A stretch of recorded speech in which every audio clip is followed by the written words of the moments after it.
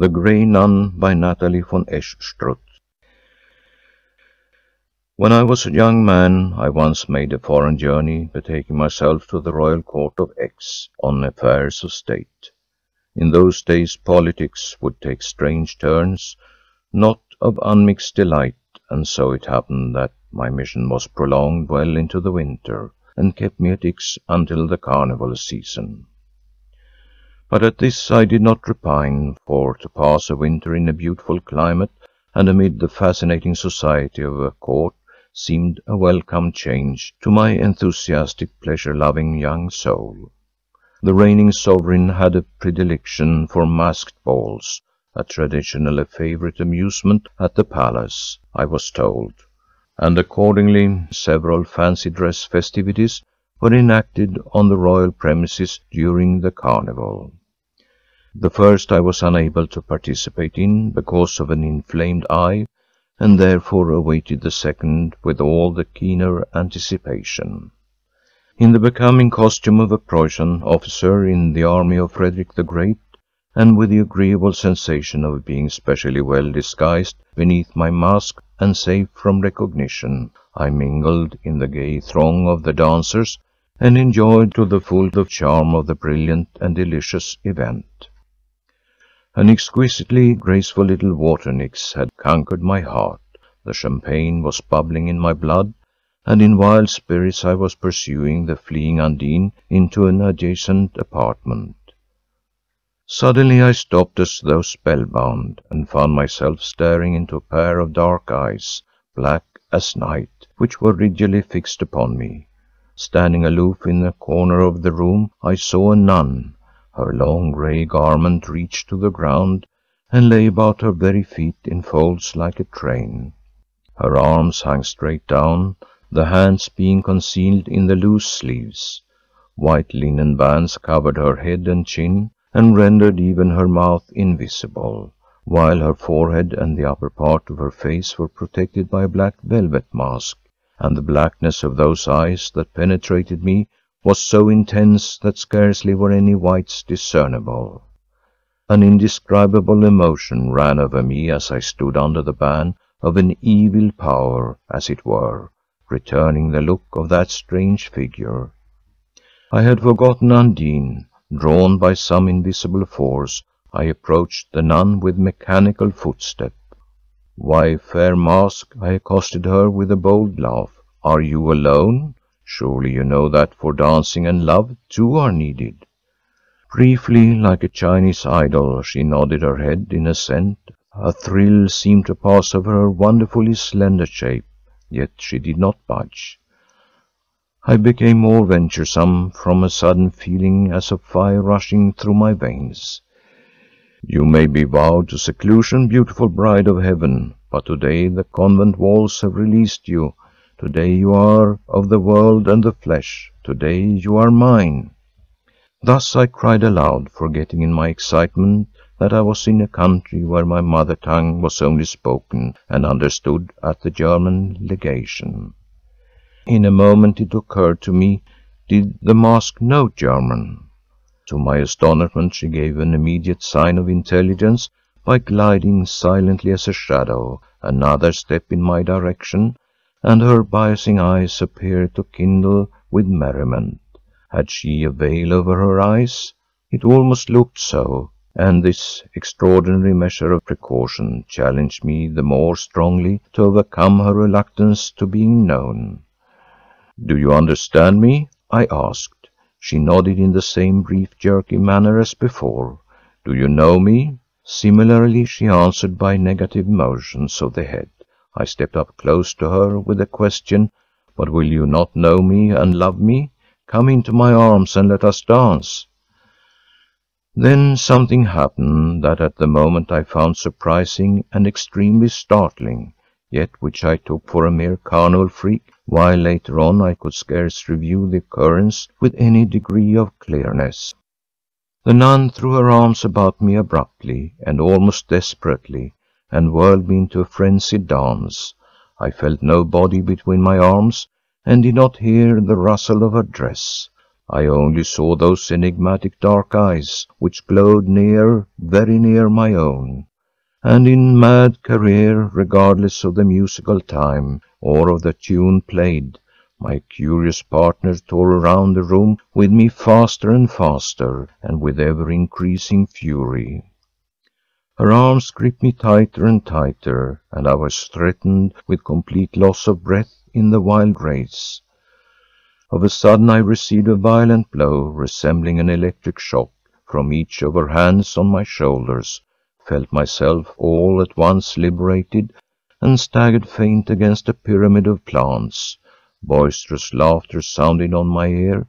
Some other masks had surrounded and seized me, exclaiming, "Look at the fine gentleman! He's out of his mind, dancing about the room like a madman, quite alone."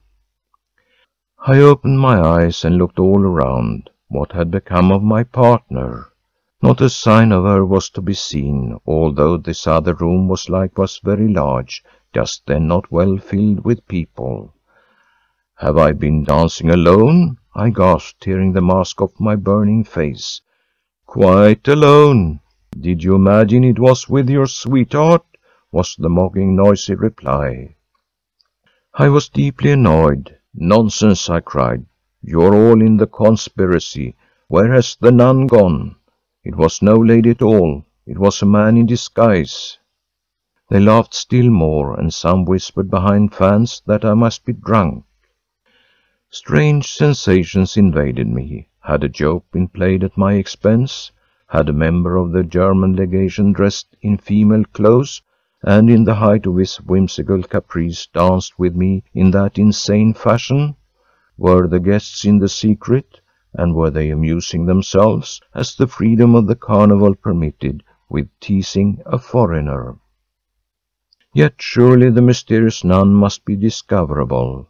My knees were trembling from a weakness I was unable to account for, but I collected myself, and while various thoughts coursed through my brain for a solution of this carnival prank, I hastened with feverish speed through rooms and galleries in quest of the nun, but in vain. I espied neither herself nor met anyone who had seen her. The lackeys and doorkeepers assured me in perfect good faith that they had seen no nun of any sort. "The costume is one of which His Majesty does not approve," I was informed in the cloakroom. "It is considered irreverent to appear at balls here in the spiritual garb of a nun or a monk, and therefore it is not done.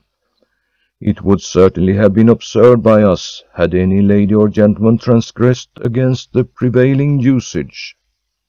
Then perhaps I may have mistaken for a nun some other mask, who intended in her grey suit to represent twilight or care.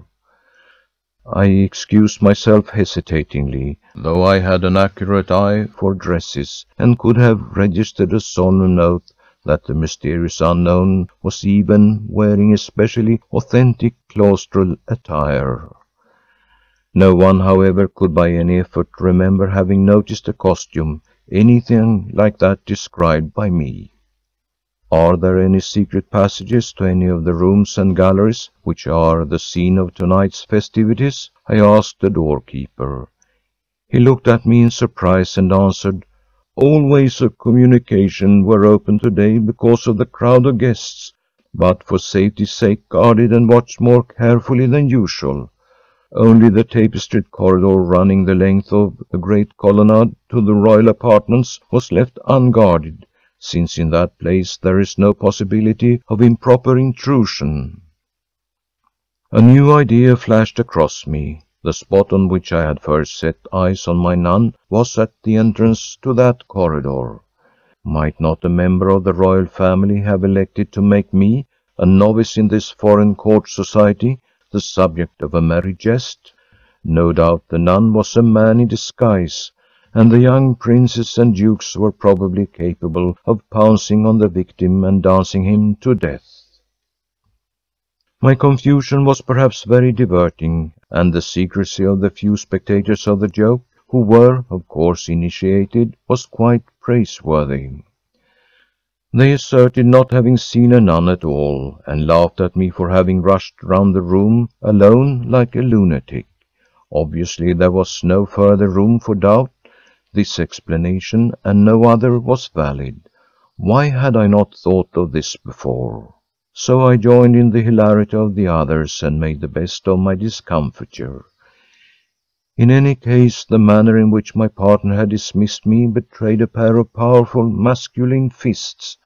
My shoulders, on which he had come down so vigorously, ached as if they were broken, and I was still unable to conquer entirely a peculiar sensation of uneasiness.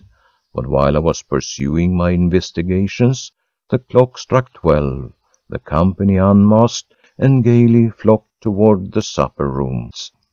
I felt particularly entitled to refreshments, and in the course of my indulgence in the good things of my selection, my faintness, which was more astonishing to my robust, muscular young self than any carnival joke in the world could have been, passed off completely.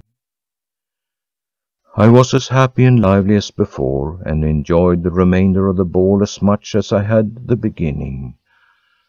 I tried to dismiss the episode from my mind.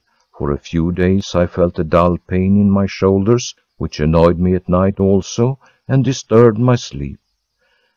The image of the nun haunted me, and the sombre penetrating eyes were present to me in my very dreams.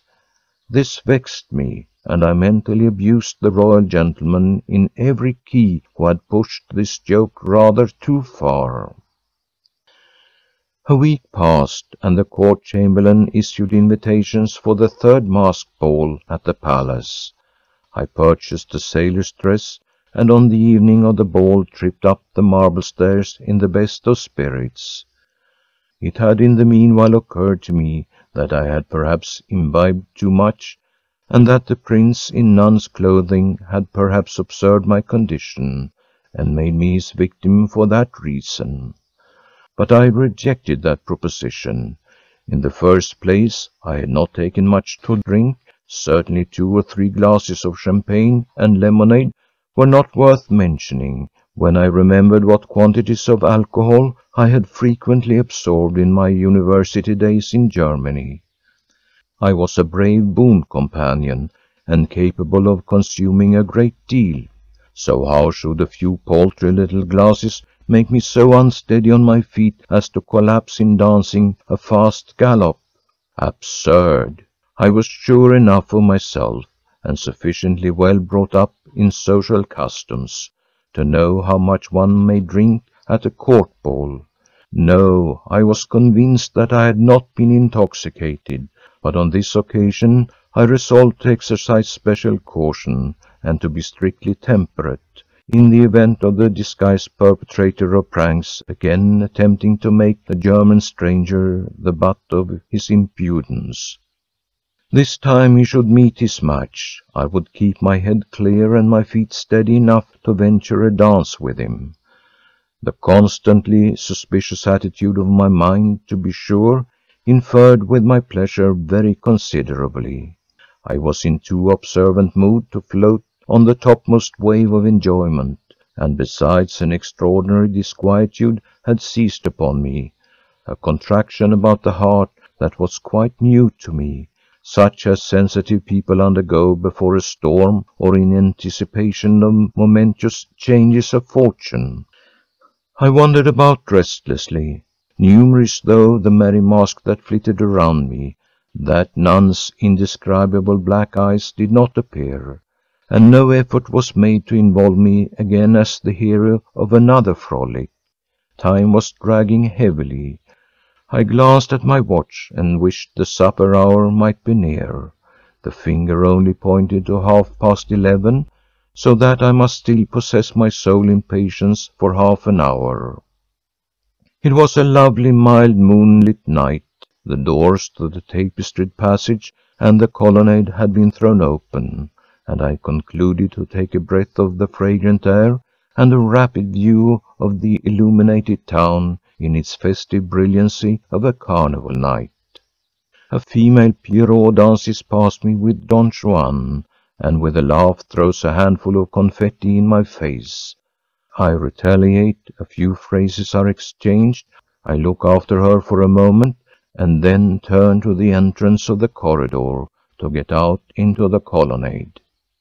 I am rooted to the ground. Standing aside in a corner on the very same spot as before is my nun, staring at me with the same unfathomable eyes as a week ago. Where had she come from? Out of the ground? Or had she slipped in through the door during my banter with the Pierrot? She had come through the door, of course. I am utterly amazed. The same costume, the same joke. How clumsy of the prince to repeat himself. I am inclined to ignore the impertinent young gentleman and pass him proudly by. Yet, strange, again I am attracted irresistibly as by a supernatural power, held by those black orbs. I am quite certain of my wits this time. The dress is really the forbidden costume of a nun, and, so far as I can judge, exact in every particular. On her breast hangs a large cross, which is especially conspicuous. It is of dull gold, with emeralds and pearls inlaid, of peculiar shape, and certainly antique. The pious nun seems to have regaled herself with excessive haste at some sideboard, since the white collar and the front of the grey bodice show oblong dark stains, as though some beverage had been spilt. "Well, fair mask," finally remarked in a mocking tone, although my heart is beating furiously, "you have been waiting for me here, I presume?" She nods slowly and solemnly. "Do you imagine by chance that I wish to dance another hurricane with you?" Again she assents, but more emphatically. "Then," I say ironically, "see where you can find a new blockhead, my muscular fairy. My shoulders are not well yet." Her arms move. Hands there are none visible in the long, roomy sleeves. They are stretched out to me as if in mute appeal. A cold shiver runs down my back, I know not why. "If I dance with you again," I angrily exclaim, "you will not fare quite so well as last time. I'm firmer on my feet tonight than I was last week." She presses her arms to her breast. Something like a tremor agitates the grey shape, and her head is slightly raised. Her position and demeanour, though she utters not a word, denote intense longing. The blood rushes to my head. I must go a step nearer to her. I must. "If I dance with you, it will be only on one condition." With a profound sigh her bosom heaves, her arms fall to her side, her body is humbly bent forward, as if in complete surrender, and as if to say, "Ask what you will." "My condition is that you afterward reveal yourself." She nods stiffly like a marionette. "Swear to it." She raises her arms for the oath, but the grey folds still conceal her hand. "Woe betide you if you deceive me." She shakes her head and repeats the passionate gesture of entreaty. Her slender form trembles with feverish impatience, and the wonderful eyes seem to plead in extreme urgency. "Come quickly." I put out my arms. Once more does the terrible woman rush at me. Once more am I held in that mad embrace. Once more, on the wings of the wind, do we dash round the room, and once more are all my senses lost in the fiendish whirl. I attempt to struggle, would pit the abounding strength of my youth against the woman and subdue her. In vain. I can think, I can act no longer. My whole being is in a swoon, and I am conscious of nothing but two icy lips pressed upon mine with a vehemence calculated to draw my very life out of me. A shudder seizes me, and the fear of death, and then, again, that blow on my shoulders. I feel as if a pair of iron clamps had been taken off me, and I had been freed, and I sink down upon a sofa. A laughing, jeering crowd surrounds me, shouting, "The sailor is crazy, he has gone out of his mind." Have I again been dancing alone in public? I jump up in a rage and exclaimed as I toss back my dishevelled hair from my burning brow, "Abominable trickery! Let me pass! Let me get my hands on her and unmask her!" Something rings on the floor. It has fallen from my hand, hitherto clenched and just now opened. Triumphantly I snatch it up, exulting, "Her cross! Ha! That shall be my clue." On this occasion, too, no trace of the mysterious nun was to be found. It was at first superciliously assumed, as before, that I must be drunk or insane. But my serious mood and energetic investigations soon altered that notion. I might myself have doubted my mental soundness had it not been for the cross in my hand, which I at once recognized as being that worn by the nun, and had not a lackey finally confessed to having beheld the strange figure. He was coming from the colonnade with a tray of refreshments when he saw me in conversation with her. The mask had something familiar about her, he said, but he could not remember where he had seen her before. He had been a servant in the palace for 40 years. Nobody thought of a spectre. On the other hand, extravagant speculations became rife of a conspirator being at work. It was rumored the king had originally intended to wear a sailor costume. Of course, it was him the uncanny visitor had his signs upon. In view of the fact that the political horizon was very dark and clouded at that time, the conjecture was perhaps not altogether fantastical, and for this reason the report quickly reached the ears of the king and the royal family. I was promptly summoned before His Majesty, and it gave me a sort of revengeful pleasure to relate the incident to that august person, for I was still fully persuaded that some young member of his family had played this obnoxious trick upon me. The king nodded thoughtfully upon my frank declaration that, according to my researches, the enigmatical female could only have come from the royal apartments. Said His Majesty, "May I ask you, my dear Baron, to show me the cross you found?" I put it into his hand. For a moment the king stared upon it speechless. Then he turned it over and ejaculated roughly, almost under the emotion of his violent surprise, "Great God! Why, it is—" And he pointed to the small, delicately engraved initials surmounted by a crown in the middle of the cross. Very pale and with heaving breast, he went on, "A nun? A grey nun, you say? What would the object of such a joke be, and how should this cross come back among the living? Baron, come with me. I must request your confidence and secrecy." We passed through several rooms and then arrived at a narrow gallery whose walls were hung with portraits of royal personages. The king came abruptly to a halt, and without himself looking up, indicated a certain picture. "Observe that painting. Do you see the same cross there that you have in your hand?" Involuntarily I uttered the loud cry, "Why, that is she! Holy heavens, it is my nun!" "The cross, compare the cross," urged the king, his slender white hand trembling with agitation. A frosty current ran through my veins as I compared the pictured cross with that in my companion's hand. It was the same, not a doubt of it, and the eyes, too, were the same, as also the dress and the whole figure were unmistakably those of the grey nun I had danced with. Yet in those conspicuously large, deep black eyes lay not an expression of peacefulness and mild resignation, but a world of passionate feeling. Having assured the king of the identity of the cross, and he having informed me that it was an ancient heirloom of which no duplicate existed, he bade me accompany him further. Arrived in the antechamber to his apartments, the king gave an order to one of the attendants on duty there.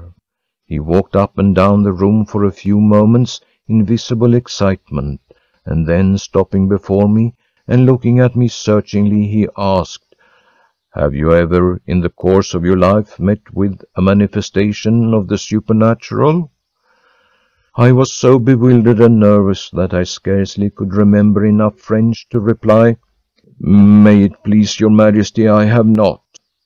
"Do you believe in the possibility of the dead returning?" "Not in the sense of their coming as apparitions.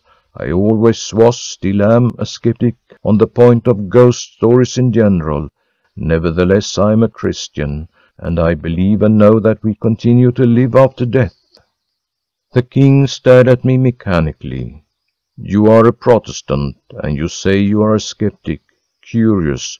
Only you saw the apparition. It was revealed to no one else. Then your Majesty is of the opinion that this is actually a case of a spectral apparition?" "Certainly. It seems much more plausible than open theft. This very cross I myself—" He interrupted his sentence as he turned to the door, through which, with profound obeisance, entered two ladies in waiting, probably the Queen's. His Majesty addressed one of them in French, no doubt to enable me to participate in the conversation. "You were present, Madame M., when Princess A. was laid in her coffin 17 years ago?" A low curtsy was the affirmative reply. "And you also, Madame U?" "I had the honor, your Majesty, of rendering Her Royal Highness the last earthly services." "You remember perfectly what dress the deceased was buried in?" "Quite well, your Majesty. It was the regular dress of the Order of Grey Sisters, of which Her Royal Highness was a member." "Do you recollect whether she took any ornaments to her last resting place?" "Excepting the golden cross which your Majesty hung round her neck on the day she took the vow, no jewellery was put on the princess. The Duchess even drew the little sapphire ring from Her Royal Highness's finger to keep it as a remembrance and wear it herself." "You are absolutely certain that the cross went into the coffin? You could swear to it?" "I could do so with fullest conviction, your Majesty." "Would you recognize the cross?" "To be sure I should." "Is this it?" "Good heavens, it is! On the back there ought to be the initials of Her Royal Highness." "Here they are," said the king, reversing the cross. The old woman shrank back appalled. "Then, your Majesty, the vault has been broken into." "Possibly it has. The matter shall be investigated. I am much obliged to you, ladies, and earnestly request you will both preserve unconditional silence as to our present interview." "Well," said the king to me after the ladies in waiting had withdrawn, "how do you account for this cross being here in my hand, considering it was put into the coffin? You think the vault may have been pillaged? That, I believe, is out of the question. The object of a carnival freak, which could have been perpetrated just as easily in any other dress, is far too slight to make such a horrible offence as the violation of the dead worthwhile. But I intend to have the vault examined, and beg, my dear Baron, that you will attend. For the present, good night." I spent a dreadful night torturing my sleepless brain for a solution of the riddle, and being forever haunted by the nun's dark eyes. It was late when I woke.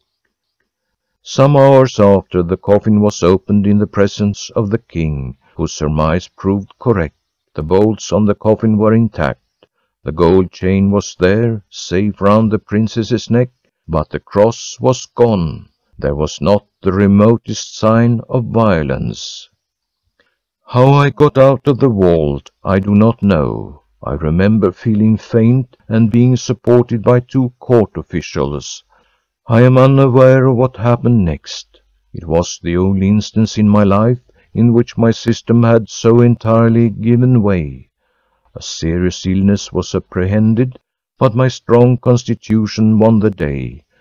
For a long time my mind was in a precarious state. When I had recovered, the king sent for me. "Are you still a skeptic?" he asked in a grave voice. "No, your Majesty, I am convinced now." Whereupon the king himself deigned to communicate to me the particulars relating to the golden cross. Princess A was a daughter of one of his cousins, and she was their fifth child.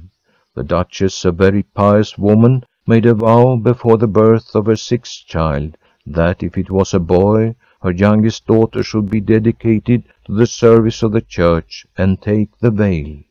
A son was born, and Princess A henceforth was educated for the profession of a nun in becoming retirement and seclusion. Unfortunately, however, the natural traits of the girl seemed to be entirely in opposition to that reverend calling. An irrepressible vivacity of spirit, an intense coveting of worldly joys and pleasures characterized her, and the more she was separated from the world, the more ardent grew her desire to live in it. Heartrending scenes of resistance and tears were enacted, and the reigning sovereign felt so much pity for the spirited young creature that he attempted to save her from her fate of being immured in convent walls by offering to apply to the Pope for a dispensation, releasing the mother from her promise.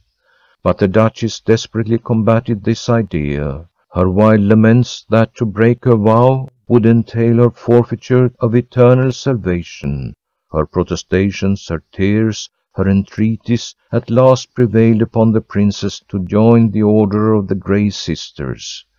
For a short space all seemed to go well. The fervid heart of the royal nun was apparently beating placidly in the quiet cloistral surroundings. But during the winter the Duchess fell sick, and the young bride of the church was called to her bedside. Princess A had remained with her mother for several weeks, and about that time the carnival season began. Masked balls were given in the palace, and while the horns and violins were sounding in the ballroom, Princess A lay on her knees in the throes of dreadful despair, tearing her hair in furious longing for that lost paradise. She at last succeeded in bribing a chambermaid to secretly procure her a fancy dress. If it was to cost her immortal soul, once she would dance and be young and happy. The plot was betrayed, and the angriest reproaches were poured out by her parents upon the perjured rebellious nun. Princess A was locked up and was to be removed to the convent the next day. However, as the festivities in the palace were reaching their height that night, the unhappy young nun lay expiring in her room. She had taken poison, although the report was spread in the capital that failure of the heart had caused her death. How she came into possession of the poison no one ever discovered. While she was writhing in terrible agony, her half-crazed mother put a cup of milk to her lips as an antidote. She dashed it passionately aside, and the spilt milk left stains on her dress. How hard it was to die! Again and again she tore her black hair. Again and again she uttered the bitterest imprecations and the fiercest cries for a taste of youth and happiness. At length she stood up, straining her ears for the music in the ballroom. And then she screamed aloud, "Oh, I must dance once! I must kiss once! Let me be happy once! I cannot die before I dance! Let me go! Let me dance! Let me!" She drew herself up to her full height. Her eyes glowed like live coals. She took a few steps towards the door. "I must dance! Let me dance!" she gasped and fell stiffly forward on the floor, dead.